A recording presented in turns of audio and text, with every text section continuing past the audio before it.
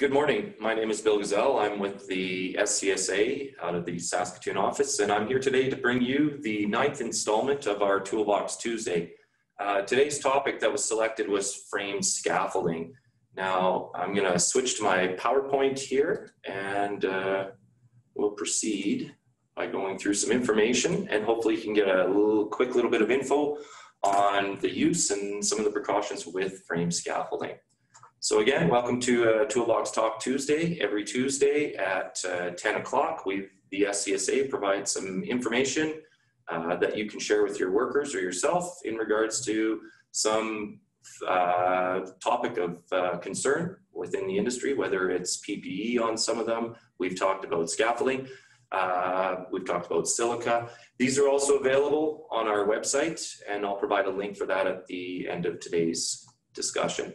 So again, we're going to be talking about a little bit about frame scaffolding, discussion a little bit about the legislation and the application of it to you and your job site. Now, the first thing that we need to do is we need to define a scaffold. And a scaffold means a temporary elevated platform and the platform supporting structures that are designed to support workers, hand tools, or workers' equipment and materials. So a lot of us use scaffolding on a day-to-day basis on our job sites, if not daily. We find that most projects will have scaffolding in one way, shape, or form on site for any period of time moving forward. When we are talking about scaffolding, though, we have to look at the two different uses for those scaffolds that show up on site. Now, those are defined again through the Act and regulations as a light duty and a heavy duty scaffold. The definition of a light duty scaffold means a scaffold that is intended to support workers and materials for current use only, and with no storage of other materials except for the workers' tools, and that is designed to support the loads identified in Clause 172(1)(a). The definition of a heavy-duty scaffold means a scaffold that is intended to support workers, equipment, and stored or stacked materials, and is designed to support the minimum loads identified in 172(b).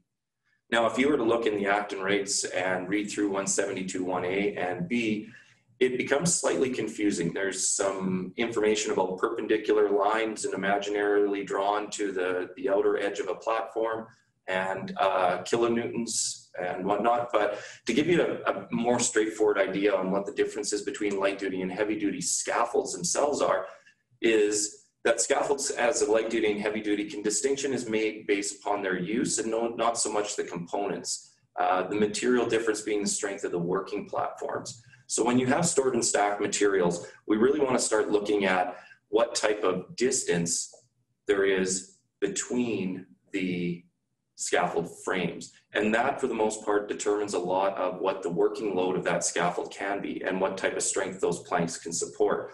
Of course, the greater the span, the less strength of the platform. So when you are selecting scaffolding for your job site, you do want to make sure that you have selected the appropriate types of frames for the work being done and the appropriate planking and span between those frames for the intended use. Once you've selected the appropriate frames, one thing that we often see when we conduct our site inspections is that scaffolding is placed on insufficient sills. So Regulation 172 says that an employer or contractor shall ensure that a scaffold that is built from the ground or other surface is supported by a foundation that is of sufficient area, stability, and strength to ensure the stability of the scaffold, and that it is set on a stable sill that is at least 38 by 240 millimeters and continuous under at least 2 consecutive supports. And where an upright could penetrate that sill, a base plate is installed at the upright.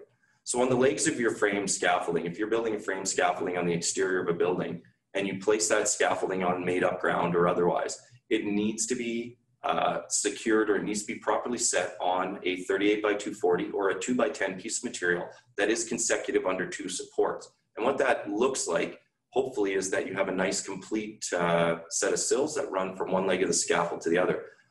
Using other components when it says the upright, of course, as you apply weight to a frame or to a scaffold, the opportunity that that hollow tube that the frame is consisting of could easily penetrate a sill with enough force applied to it. So we want to make sure that we have base plates installed at the bottoms of our scaffold.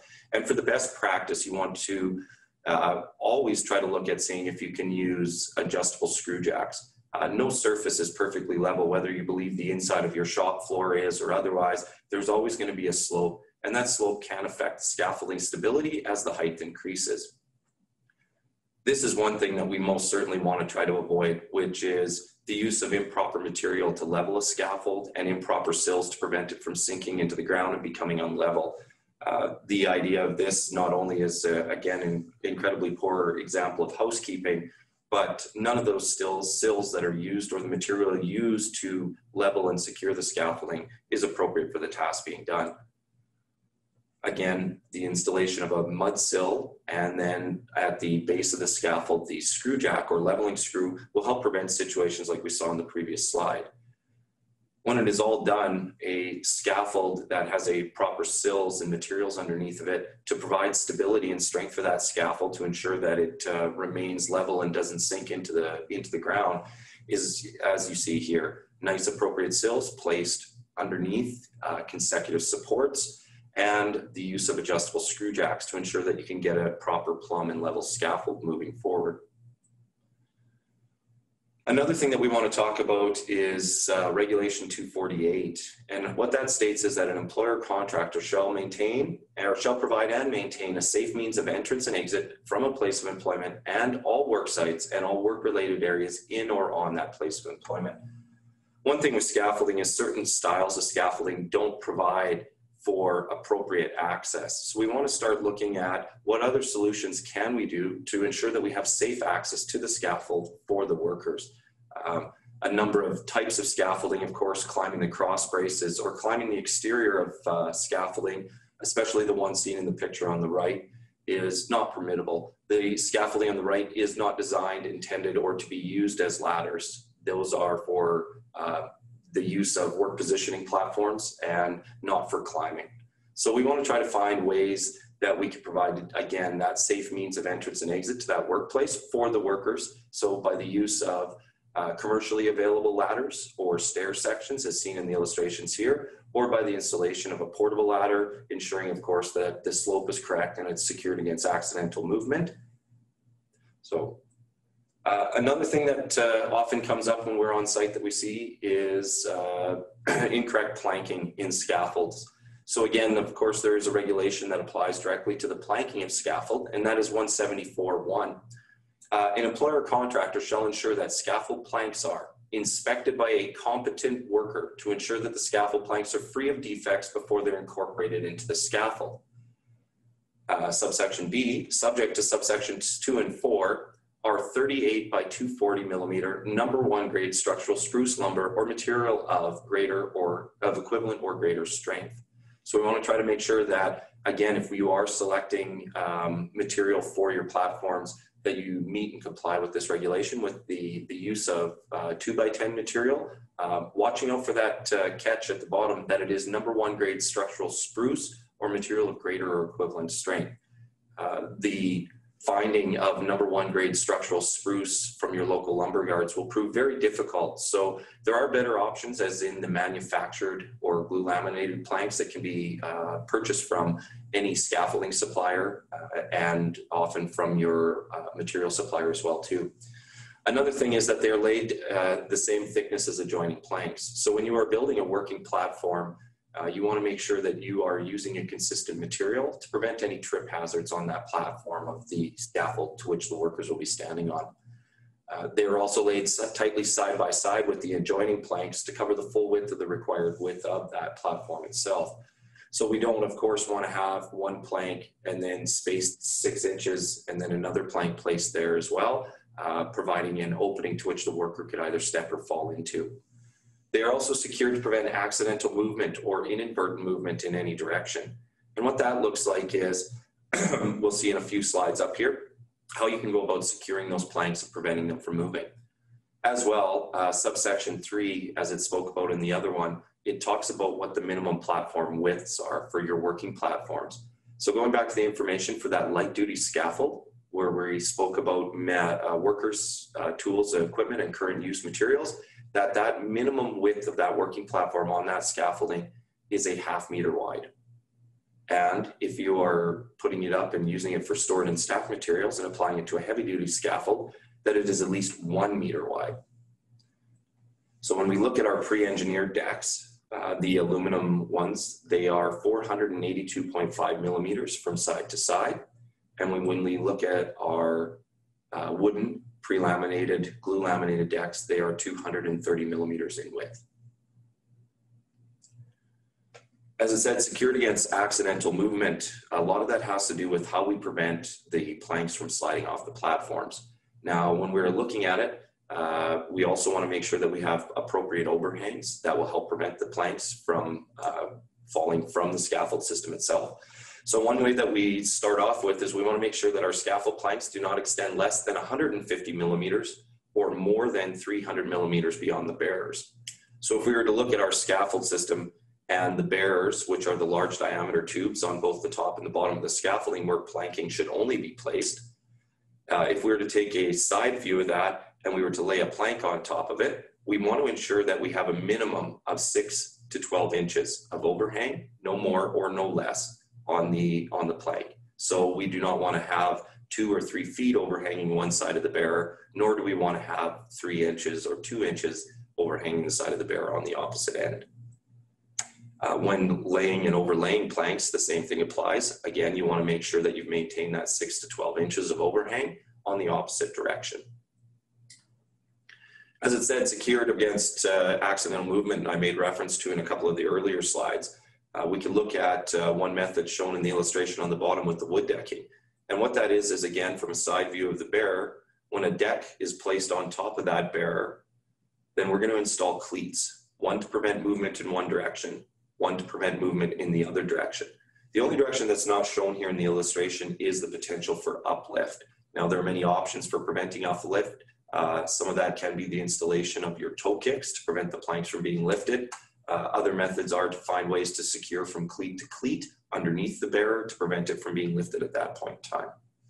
So again, the cleats prevent movement in that direction, and a cleat off to the side of the bearer prevents movement in the other direction. Now, with scaffolding, we know that you are working at heights. That is the intention of scaffolding, is to create a working platform off the ground that's similar to standing on the ground in regards to safety. So when we're talking about that, section 116 applies. Of course, fall protection is a topic that's going to be covered and can be covered many times throughout Toolbox Talks. But we want to ensure that an employer contractor ensures that a worker uses a fall protection system at a temporary or permanent work area where the worker may fall 3 meters or more, or there's possibility of injury if a worker falls less than 3 meters. So on your standard frame scaffoldings, being that they're approximately 5 feet in height, by the time you've added some base plates and stuff, standing on top of 2 sections of scaffolding is a good guideline to identify when fall protection system needs to be used. That being said, 116 also makes reference to if there's possibility of injury if the worker falls less than 3 meters. So we want to make sure that in all situations we're preventing falls on the job site, however possible that we can, using some of the systems available to us through scaffolding. We can see here, of course, one illustration on the left, which we would hope is something that a practice that nobody would be performing. But on the right here, we see that there are 3 sets of scaffolding. The worker at the top who is gathering up a ladder, I'm hoping to not stand on while he is working on the platforms. But at that point in time, he is over 15 feet off the ground. So he would require a fall protection system to be in place for the working on the top of that scaffold section. We can see here a more common sight of some of the commercial operations. Now, one thing that I circled in red for the viewers here today is that the cross braces used in scaffolding do not comply to an appropriate construction of a guardrail. It's kind of a common misconception within industry is that, well, I have my guardrails up, they prevent me from falling off the scaffolding. Well, they, however, are not set up to the minimum guidelines laid out in the regulations for the design and construction of guardrails to prevent workers from falling off of structures. So the use of those must be augmented again with the proper horizontal rails set at the appropriate heights, both the top and the mid rail, and then again with materials that can be knocked off of that surface to the workers below, the installation of appropriate toe kicks to prevent that material from falling. Here we can see a couple of commercially designed and available systems. The one on the left and the top, again, is some posts that attach to the top of your frame scaffolding systems. you can see that they've got integrated toe kicks, a top rail, and a mid-rail system placed on them. The other sections show some more commercially available setups, again, using the system style scaffolding and the standard size ledgers and bearers that can be used to, again, build those guardrail systems, and the use of appropriate toe kicks. One thing that I wanted to finish up with today, of course, is you always want to remember to inspect your scaffolding prior to use and daily when in use. Not only does this come out of the Act and regulations as a requirement for workers to be inspecting their scaffolding prior to use, but it's a great practice to get into. Even if you've left that scaffolding for a period of time in the same day, when you go back to use it again, you should be performing a visual inspection or a thorough inspection depending on the severity of use and the other people that are in that area, making sure that something hasn't happened to it in your absence, and that when you come back to work, you may find that a defect was caused by other workers or other equipment in that area. Again, make sure you are thoroughly inspecting your scaffolding prior to each use.